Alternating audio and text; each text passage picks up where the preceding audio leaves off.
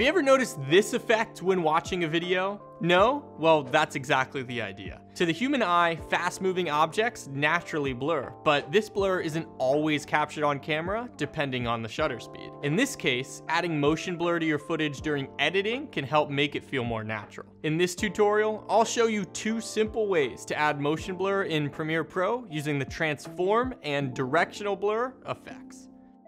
First, import your video into the timeline. Next, go to the Effects panel. If you don't see it, you can find it under Window, Effects. Once you're in the Effects panel, navigate to Video Effects, Transform, and drag the Transform effect onto your clip.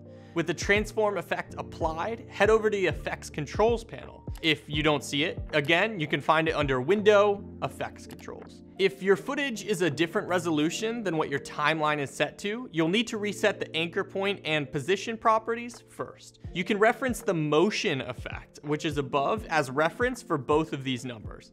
Next, animate properties like position, scale, and rotation by toggling the stopwatch next to each property. You'll create keyframes by adjusting these values at the start and end points of the clip. To add the actual motion blur, scroll down to the shutter angle property within the Transform effect. A typical value is 180 degrees, which gives a moderate amount of blur, but you can increase it for a stronger blur effect. The higher your shutter angle, the more motion blur you'll see within the animation. If you use motion blur often or with specific resolutions, you can also save all of these settings as a preset. To do this, right-click on the Transform effect within the Effects Controls panel and choose Save Preset. Now, you can give it a recognizable name to be able to quickly apply these settings to specific resolutions or use cases. Another way that you can add motion blur is by applying a directional blur effect. Start by selecting your clip in the timeline, then in the Effects panel, navigate to Video Effects, Blur and Sharpen, Directional Blur. Drag this effect onto your clip. In the Effects Controls panel, you'll see 2 key settings, direction and blur length. Set the direction to match the motion of your object. For example, if your object is moving from left to right, set the direction to 90 degrees. Then you can adjust the blur length to control how strong the effect is.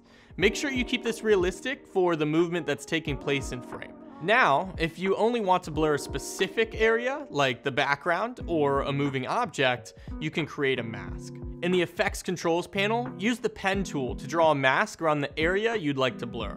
Then, adjust the mask feather to soften the edges, making it blend a lot more naturally. If your object moves across the frame, you'll need to track this mask as well. Start on the first frame of your clip, then click the Track Selected Mask Forward button in the Effects Controls panel to follow the movement frame by frame. And lastly, fine-tune the mask as needed to ensure it stays on your object throughout the full clip. And there you have it, 2 ways to add motion blur to footage in Premiere Pro. If you have any questions, leave them in the comments below, and head over to Storyblocks.com for unlimited downloads of royalty-free 4K footage, templates, music, and more.